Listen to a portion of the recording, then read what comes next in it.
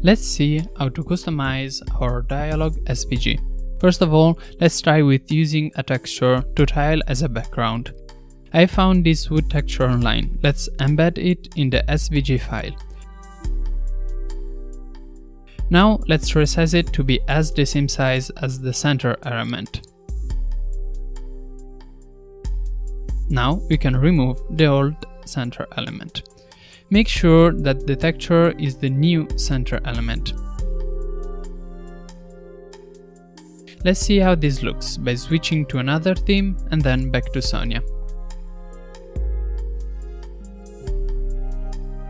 As you can see, the image was not tiled. In order to do so, we need to create a new object, a normal black rectangle that we'll call hint tile center.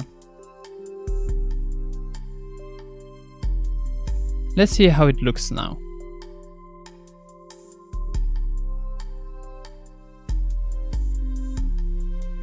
Pretty good, but the borders are the old ones. To make the borders use the tiled image as well, let's duplicate the center image to the left and to the top left. Now let's bring those to the background with page down. Then select both the image and the border, then Object, Clip, Set. Do this for both of them.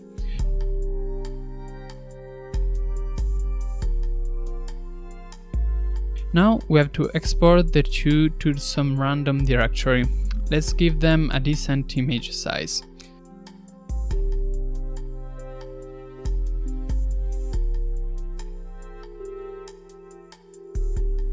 Done that, let's import the images back to the SVG file. Make sure to click Embed, not Link. Now let's position the images back where they belong. We can duplicate and rotate the two elements to cover all of the borders. Make sure that all the images are aligned with the grid.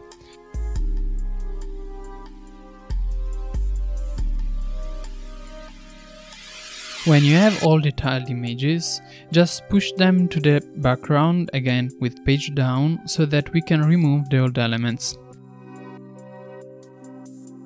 The last thing to do is to set all the IDs again, top, top left, left, and so on.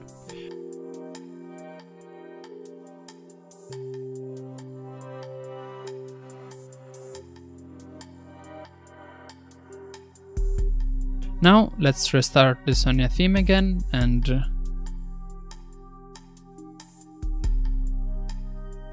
see, it's beautiful.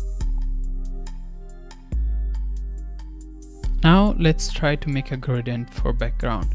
Let's edit the center element to have one as its fill method. Let's say one that goes vertically from opacity 100 to 40. Let's also apply the same gradient to the left and then to the right elements.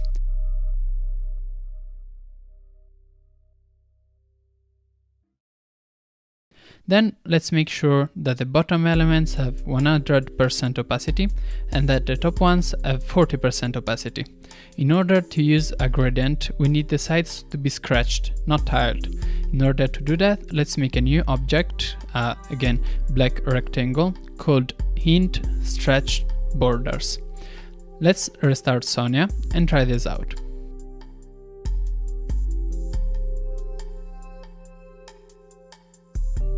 Yep, works as intended. Next up is to add the inset shadow hint. This hint says by how much the shadow is inside the dialog. In this case, the shadow is outside the dialog, so they don't get inside it at all.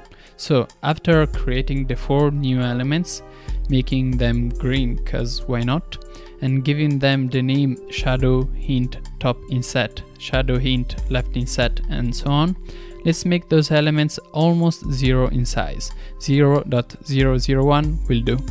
This is because we can't have those elements to be 0 exactly. We can finally say that we are done with the dialog SVG. Let's resize the SVG page borders. Let's go to Document Properties, Resize Page to fit content, and give it a bit of a margin like 5 pixels. Now this is much better. You see? Let's close this file.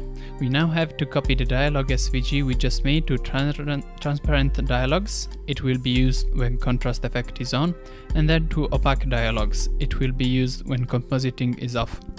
We also have to make the opaque one actually opaque, so let's remove the gradient we just did and set a 100 opacity value. Finally, we can start working on the panel background. We can use the dialog as a start. Let's copy the file to widgets and rename it to panel background.svg. Let's open it. We can customize the panel background as we've already seen, but for now, let's keep it as is.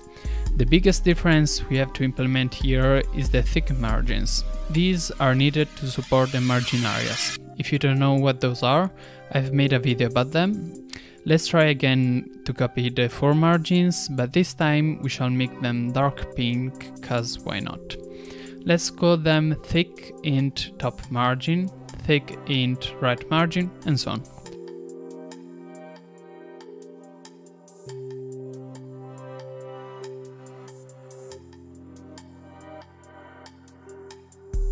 Finally, we need to create another black rectangle. This time it shall be called thick center. This is needed to make the thick margin hints actually readable. Now let's restart the plasma theme.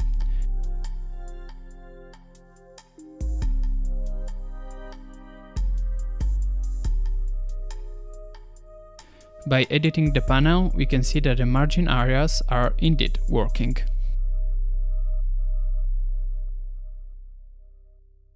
So that was it.